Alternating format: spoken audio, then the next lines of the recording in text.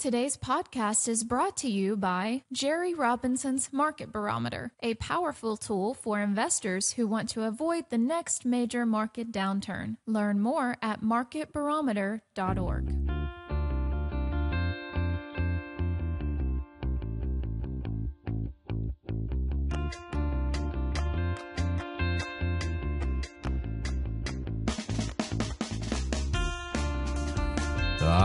Welcome, friends, to the Tuesday edition of Follow the Money Daily Podcast, a podcast dedicated to your personal, spiritual, and financial freedom right here every single weekday on FTMDaily.com, standing for FollowTheMoneyDaily.com. And Follow the Money is really what we do here. I mean, that's what we named our organization. It's very simple. We really try not to pay attention to what the politicians are saying because half the time they open their lips, it's just a lie, or they're just trying to get you to do something. But if you really want the truth, what we say is you got to follow the money. You got to really pay attention to what's really going on. And that's what we do both in the markets and with geopolitics. In the markets, the way we follow the money is we pay very close attention to the volume levels that are going on. And I'm going to talk about that on an upcoming show. We're going to talk about how to really follow the money when it comes to the stock market. And we'll be doing a show on that coming up very soon, probably later this week. As always, I'm joined by my lovely co-host and national director of the Christian Financial Advisor Network, Jennifer Robinson. Hey, Jennifer. Hi, Jerry. And adding to what you just said, not only do we try to get to the truth regarding economics and finance and geopolitics, but we also try to provide you with actionable ideas, things that you can do. You know, for example, someone wrote into us today and said, what's with this new Obama tax law that's coming July this year, and it's going to, end the world. Society as we know it will no longer exist. And my answer to this person was, have you created multiple streams of income? Do you have 6 months in savings? Because the only thing we can do at this point in this crumbling empire economy is to make sure that yourself and your household are taken care of. And that's what we try to do, is provide actionable ideas, things that are practical that you can take and apply to your own life. And of course, when we have geopolitical events breaking open the way they did with Iraq and ISIS and all the things that are going on, we have to turn our attention to those things, because as investors, we have to pay close attention to that if we're going to be wise. But when there's not total chaos going on somewhere in the world, which is going to be maybe knocking on wood there, but we're going to try to get to real, specific investing ideas, actionable advice, as Jennifer just pointed out. And this concept of some sort of global currency reset, or this law that is being passed underneath Obama, that many people have been worried about. What I guess it bounces off of me differently because I'm in the industry. And what industry am I in? Well, I'm in the financial education industry. And so I'm pounded daily with these newsletters, pounded daily with all these different ideas. And, I guess it's just part and parcel of what I do, but I see that kind of stuff all the time. And what these, Stansberry, for example, is a great example of this. I'm not going to say anything bad about Stansberry. I've subscribed to some of their newsletters because I find that by studying my competitors, I'm able to learn and glean. But, it seems as if there's always some sort of, apocalyptic thing getting ready to happen next month. And then when it doesn't happen next month, it's going to be the next month. And then, it's going to be the next month. And I got to be honest with you. I tell you, Jennifer, I love the fact that we promote the 5 levels, because I after doing this long, it makes me wonder sometimes how many people really secretly desire a collapse of the economy because they don't have any savings. They don't have any investments. So what do they care? Let it go up in flames, right? Let it go up in flames, because then maybe they'll have a level playing field and they can finally get ahead for once. Right. Maybe their debt will be wiped out. Yeah, maybe their debt will be wiped out. It doesn't matter if the currency collapses, everyone will be, like you said, on a level playing field. Because I do see a lot of people who are very, very interested in those type of topics, but they don't have any savings and they're not interested at all in talking about saving money because they don't have a plan at all. They don't have a plan. And listen, if you're one of those people out there that are listening to this and and you've kind of fallen into that trap where you're always looking for the next apocalyptic thing to happen, what Jennifer just said is very powerful. That was worth a lot of money, what you just said right there. Do you have any savings, right?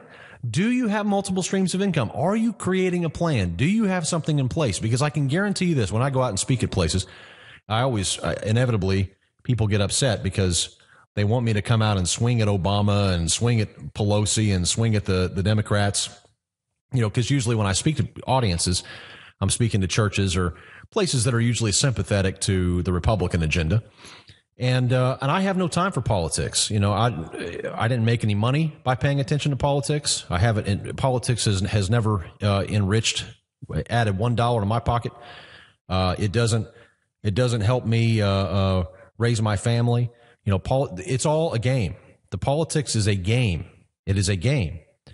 And so with it being a game, I'm not going to pay attention to what those bozos are doing unless it specifically is going to hit the economy. And as you see, there's so much gridlock in Washington. I got to be honest. I love the fact there's gridlock in Washington. It's the best thing that could happen. I mean, the best thing that can happen is that a Republican or a Democrat president gets in and gets nothing done. Best thing that can happen. Best thing that can happen. You say, you got to be kidding me. Don't you want things to progress? You tell me one president who's going to progress this country, right? The progression they're talking about is very, very, very bad. So I don't want these presidents to have any power. I don't want them to be able to do anything. I want them gridlocked. I want Washington to stop, to come to a grinding halt and be defanged. And I want them to stop raising so much money through taxes. I mean, they're cannibalizing this economy through their taxation. Now, do I want a president to go in and cut taxes and really begin to stimulate the economy? Sure. I'd love for that to happen. And I'd like to know who that's going to be. Okay. Because I don't see anybody on the horizon who's going to do that. Because once these guys get into office, their only incentive becomes reelection. That's it. That's all they want is reelection. They just want to get back into the office and stay in the office, and they'll do anything to do that. And right now, you have 92 million people, 594,000 people in America who are not in the labor force. And you know what they want?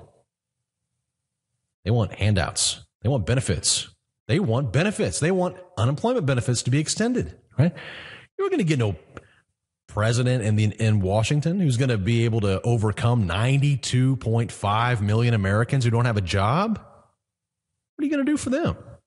Well, you better do something for them or you're not going to get into office. Our labor participation rate's about a 36-year low. And so America's in a very tough place. We wrote the book Bankruptcy of Our Nation, not because we thought we might be going bankrupt, not because we thought bankruptcy might be on the horizon for America or that it might be a novel concept, but instead because America is bankrupt. It's completely bankrupt. It has $120 trillion that it has to come up with, cough up. It has zero in savings.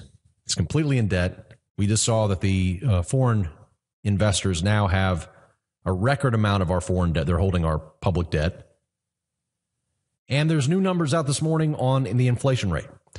And the inflation rate is showing, according to the Labor Department, released latest inflation figures today, consumer prices last month posted their sharpest increase in 15 months. Over the past 12 months, the CPI has increased by about 2.1%. Of course, CPI excludes energy and food categories. So you can't really, when you look at 2.1%, you can't really take that to be really meaning anything at all, because if you don't eat and you don't drive, then I guess those numbers matter.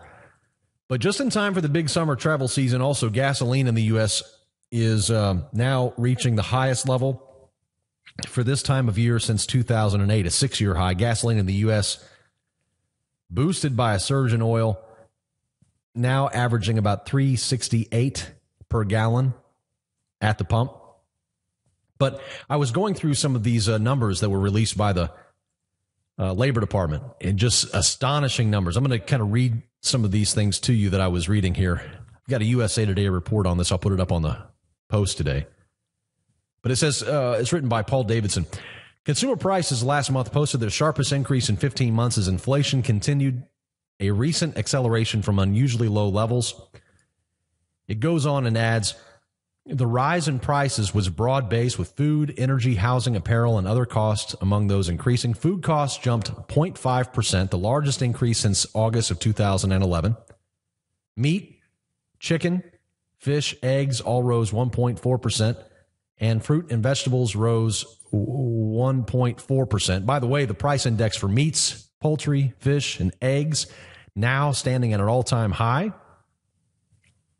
Really something. The index for meats, poultry, fish, and eggs risen 7.7% over the last year, which is really, I mean, when you walk into the store, you see this. You see those prices. Have you noticed that, Jennifer? I mean, you do most of the shopping for us, and you go out and you see a lot of it. You're seeing it over and over again. I've seen it. Of course. When it astounds me when I hear Janet Yellen, the Fed chief, come out and say, we're targeting higher inflation. We need higher inflation. When you go shopping at the grocery store, try to feed your family, you know darn well that inflation is out of control. It's soaring. I mean, the shopping cart that used to cost $35 now costs me about $65. So that's just my experience. I'm sure other people have their own experiences and have seen tremendous price increases. The price for fresh whole chickens hit an all-time high in May. The price for fresh whole chickens was about 70 cents a pound back whenever the Bureau of Labor Statistics started tracking it back in January of 1980. Now the price has gone sky high, much higher than that. Speaking of Janet Yellen, you brought her up, and I'm just sitting here thinking about her because, as I mentioned before, 92 million people out of the workforce in America. Labor participation rate at a 36-year low. You got teen unemployment topping 50% in some of the major U.S. cities. You have very high teen unemployment rates in most cities, flirting with 20 to 30%, which is very similar to what's happening in Europe. And tomorrow, Janet Yellen, the Fed chairman, will be in the spotlight as a two-day meeting will be wrapped up, the FOMC meeting, where Fed members are expected to pretty much keep everything the way that it has been. There's not too much in the way of surprises expected by most economists. They expect her to keep interest rates right where they are now, practically near zero. They expect for the QE3 to be gradually tapered again, another cut of about $10 billion, bringing the total down to $35 billion each month. And the main thing that people are going to be watching is when will these interest rates begin to rise? And not just that, but how quickly will they begin increasing them? Because they're going to have to begin raising these rates. And I tell you what, the United States has so much debt. And when the Fed starts to raise the interest rate, don't forget that interest rate that's going up also impacts government interest rates, the rates that they have to pay on their debt to people who hold bonds. So the U.S. is going to be punished whenever these rates go up. And there's no doubt that they don't want the rates to go up prematurely. They don't want them to go up now. If they could have their way, they wouldn't want them to go up at all because they want to keep borrowing all of this cheap money and never have to really pay it back with a bunch of interest. But that's going to change because we cannot stay where we are today. Inflation beginning to move higher, and that's how the media is portraying it. You and I both know that it's not beginning to move higher. It's been going higher. It's been going up. Inflation is not when the merchant changes the price of milk from $3 to $4. Inflation occurs when the Fed hits the print button on the money machine. And as soon as that money is printed, it creates inflation. It's the allowance that these stores, merchants, corporations, they are allowed to charge more because there is more money in the system. I like your golf ball example. Let me give that real quickly. Let's just assume that you and I, you the listener, you and I have decided to go golfing. And you have 3 golf balls in your pocket. I have 3 golf balls in my pocket. And we have our clubs. And we hop on a boat to cross over to this beautiful golf course island, and it's going to be a really good time, okay? You and I are going, and a big storm kicks up, and we end up getting stranded on some other island, and nobody knows we're there. Okay, so we're out there in the middle of nowhere. Our clubs get lost in the shipwreck. All we have left now are the clothes on our back, and we each have 3 golf balls in our pocket. That's it. So in that new economy that we find ourselves in, we both have 3 golf balls, and we decide, okay, my strength is to create a shelter for us, and your strength is to go find some food, maybe some fish or, coconuts, bananas, go find something. And so we agree, and we go begin to do that. Well, I go and build a shelter, and you go and you find some food, and it turns out that you find a lot of food, and I want to buy some from you, and you say, well, you're going to have to give me something. And we decide to use the golf balls as money in this new economy. So you say, okay, I'll take 1 golf ball for this whole banana tree that I found. Okay, you can have this whole banana tree. Just give me 1 golf ball for it. Okay, so I'm getting ready to hand you the golf ball, right? So everything clear so far? We're on the stranded island. We both have 3 golf balls. We're using the golf balls as money. And I'm buying one of your food trees that you found with one of my golf balls. We got a settled price. I'm reaching into my pocket to grab the golf ball. Here it comes. I'm moving it towards you. And then suddenly in the sky, we hear a really loud noise. We look up and something's coming down right on top of us. We run out of the way, and right in front of us, kaboom! Right there in the middle of the sand lays this box. And it says on it, golf balls, 1 million count. Now, how much money, and I should say, how many golf balls do you now want for your banana tree? You still want 1? I don't think so. Now you've got 500,000 golf balls. So. Well, if we split them, if there's a box of 1 million and we split them in half, and I take 500,000, you take 500,000, suddenly 1 golf ball for this whole tree? That ain't going to work, is it? Right now think about this for a minute. Really think about this. Did the tree suddenly obtain more intrinsic value? Is it more valuable suddenly? Is it worth more now because of something that the tree itself did? No, right? There's no reason to pay more for it. The only difference is that there is more quote unquote money in the system now, and therefore you have a permission slip to ask more. Now, let's say that before that box fell, and I offered you 1 golf ball for the tree, and you said, Jerry, I need 5 golf balls for that. Well, you and I both know that I don't have 5 golf balls. I've got 3. I showed them to you, right?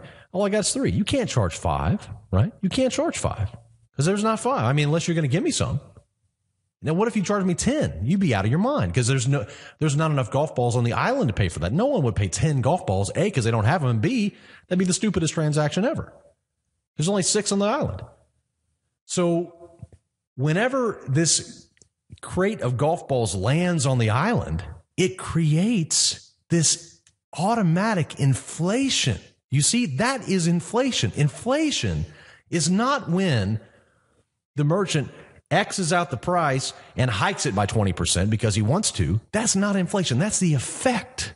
The cause is when the Fed prints money, and like that box of golf balls falling onto the island, they are injecting money into the system, and therefore it allows you and I to pay more things. The merchant can then say, I want $4 for that gallon of milk instead of $3. And nobody says, well, we can't do that. Well, of course they can, because there's millions and millions and millions of more dollars in the system. And it allows us to do this.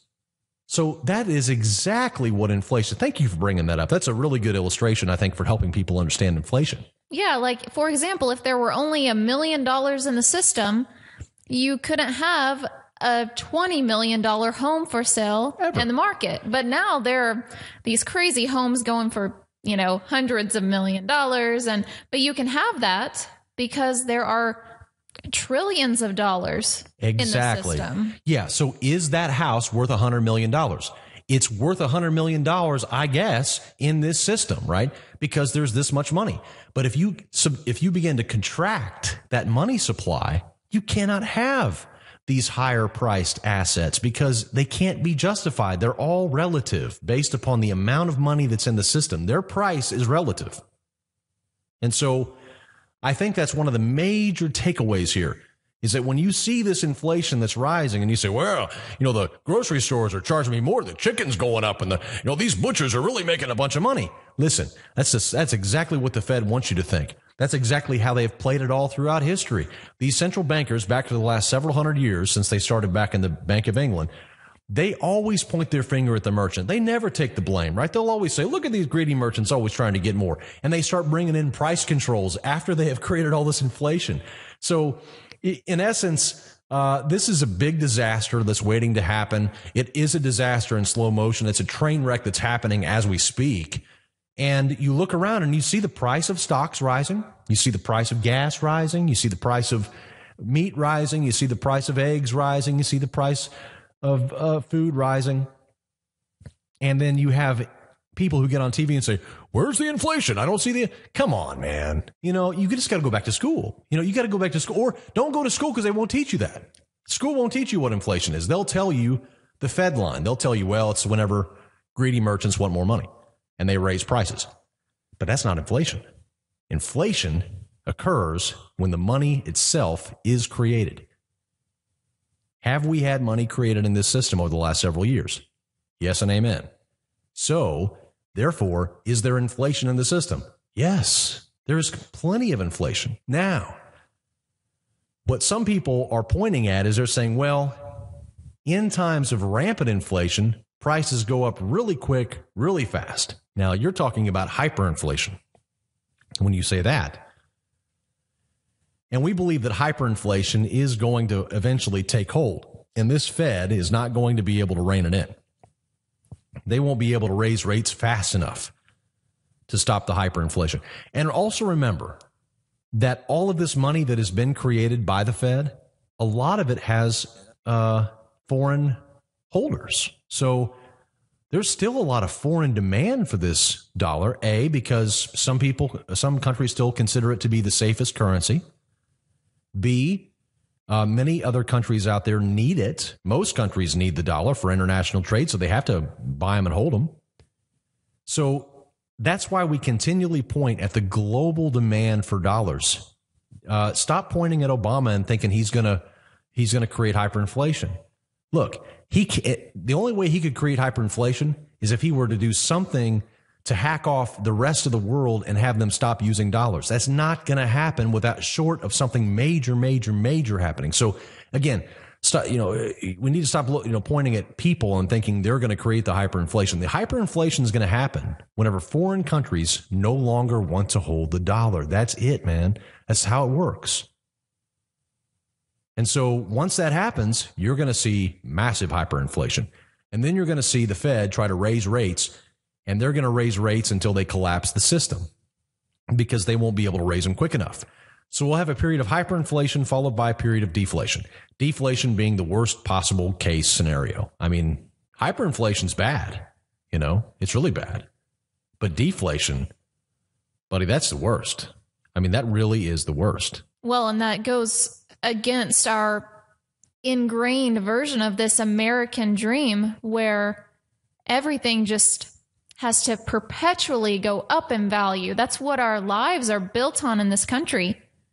And so not only is deflation catastrophic, economically for a nation, but as far as our mindsets go, I mean, what are Americans used to for the last several decades? we buy a house and the price goes up. We buy a stock and the price goes up. We get a job and our income goes up. We get, everything goes up. And again, this is the concept or the idea. And I've said this before. It's this concept of the present being the minimum, right? This idea within Americans and within the American culture that if we're not going up, if things aren't going up in price, then it's not good, right? That's what the Fed says. Oh, we got to keep the stock market going up. We got to keep housing prices going up. Who says they have to go up? Yeah, so there's this concept here of the present being the minimum, and people they don't want to see things go down. The Fed doesn't want things to go down. And it's because we live in a debt-based monetary system. We have to see rising prices. That's the only way for this system to work. It's a broken system. It's a bad system. It is a system that is unsustainable. It's a system that's going to break down. It's a system that's going to lead to deflation. And when deflation hits, we're going to see prices go down, and we're going to see things go down, and incomes go down, and we're going to see asset prices go down. And that's how the empire ends. I mean, that's how it works until you can find some more schmucks who want to hold your currency, and then you can start the whole process again. But the U.S. won't be able to do that. I mean, it's very unlikely. There'll be another country that rises up and takes their place, just like we took the place of Britain, and Britain took the place of the people before them, and the people before them. And it just goes on and on and on and on. So, inflation in the news today, and now you know. Now you know how to explain inflation. Next time somebody asks you where the inflation is, explain to them the golf ball illustration. Have them think about that. And when they think about that, they'll fully understand that inflation is not coming. It's already here. Jennifer, where are the markets at? We're almost out of time here. Well, the S&P 500 today, I reacted maybe positively to the inflation news. I don't exactly what it was, but it's up about 0.25% right now. It's at 1941 on the S&P 500. Gold is down just a bit to 1270. Silver about flat at $19.72. We remain strongly bullish on gold and silver. Our Trigger Trade Pro system is showing a very getting very close to a major buy signal on both gold and silver, but especially gold. And you can learn more about how to find out about all that kind of stuff by becoming a subscriber, ftmdaily.com/subscribe. You can learn all about that there. Also, if you do not own precious metals, you want to probably be doing that before we finally see this thing hit the fan. If you don't have any physical precious metals at all and you want to find out more about that, our precious metals advisor's name is Tom Cloud. You can reach him at 800-247-2812. That is 800-247-2812. He can answer all of your questions about physical metal. And those of you who are holding numismatic coins, maybe some of those ones that you saw on Goldline, or maybe they were being pushed on Fox News, a lot of those are extremely expensive, and they carry heavy commissions. And Tom Cloud has actually helped a lot of people get out of those coins and back into just bullion coins, which are much, much, much cheaper. So if you just want an analysis of your gold and silver portfolio, give Tom a call. Tell him you heard about him on Follow the Money Daily Radio. Yeah, by the way, he can also help you hold the physical gold and silver metals in your IRA, and he specializes in that as well. Yeah, people don't know they can do that. I mean, you can self-direct an IRA, and you can put anything in it: real estate, your own business. You can put, and of course, you can put gold and silver in it. There's just a few things you can't do, like life insurance. There's a few no investments that you can't put into an IRA, but for the most part, gold and silver are no big deal at all. So if you want to have some gold and silver in your IRA and get tax benefits on that gold and silver, that's really a good idea. So yeah, just give Tom a call, 800-247-2812. Well, Jennifer, that was a great show. I can't believe we're already at the end. We're out of time. Yeah, it's been a great show. And remember, if you want to learn more, we didn't mention this earlier, but Jerry just said the 5 levels. If you want to learn more about our 5 levels of financial freedom, just go to ftmdaily.com/5 levels for any of you who are wondering what he meant by 5 levels. Yeah, our 5 levels of financial freedom. You can learn more about that on our website. It's completely free. You can go there and just read and read and read and learn and learn and learn. All right, friends. Well, that brings us to the end of this show, this episode. We thank you so much for tuning in. And as always, I leave you with this final word, this time from the book of 1 Timothy chapter 6, verse 7, where it says, "For we brought nothing into the world, and we can take nothing out of it." Just something to think about. Remember, friends, when you want the truth about the global economy, just follow the money. We'll see you right back here tomorrow. God bless. All of the information contained on Follow the Money is strictly for informational and educational purposes. The views and opinions of our guests and sponsors, including Tom Cloud and Jay Peroni, are their own and do not necessarily represent the views of FTMDaily.com or Robinson Media Group, LLC. Jerry and Jennifer Robinson do hold their insurance licenses and may offer consulting on life insurance and fixed retirement income products. Jennifer Robinson is an investment advisor representative with Faith-Based Investor, LLC. Remember, never do your financial planning through podcast or radio. It's your money. Be wise. Do your due diligence and always consult a trusted financial professional before making any financial